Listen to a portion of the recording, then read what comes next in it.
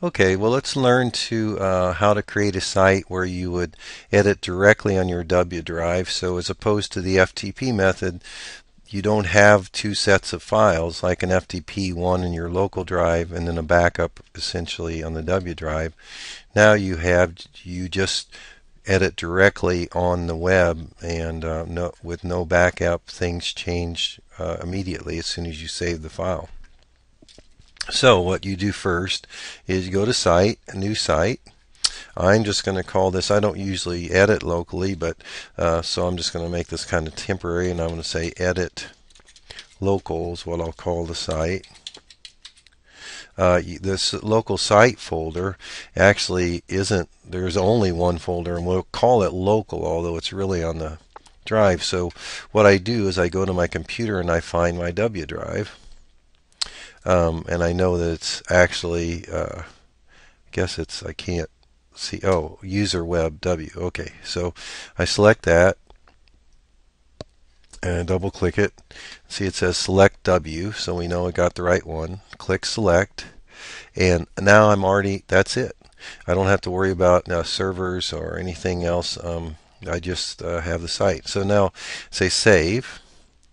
And if this works correctly, now for you guys, if you haven't set up a site, you shouldn't see anything. But for me, it's actually should show all my files on the web. Now it takes a while because it sets up this cache that's, and I have based on all the files I have on there, and there's a lot.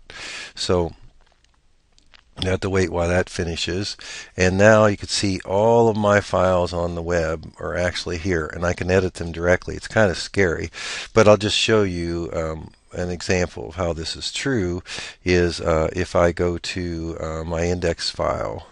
Well, right now let's look at my page on the web. Let's say oh, certainly not. Would you like it to be? No. But anyway, so all I have to do is say edu and then tilde my ID, rhall. And there is the site that I have set up on the web, and that's what it looks like. Okay, so actually, since I'm at the root level, this is the index file at the root level of my folder. That's where it goes automatically when you type your main web address. So if I go to this, I can find this index file right here. And it looks really weird in Dreamweaver because I use CSS and whatnot. And as a rule, I don't use the WYSIWYG in Dreamweaver very much. But let's say somewhere it says Richard H. Hall. And so I put an X next to that. And then I save it. So that should change automatically on the web. So now if I go to my file and I reload the page, there's a little X there. Well, I don't really want an X, so, but see how it edited it, changed it immediately. So if I go up back to Dreamweaver, get rid of the X, and I save this file, go back to the web, and I find out that the X went away.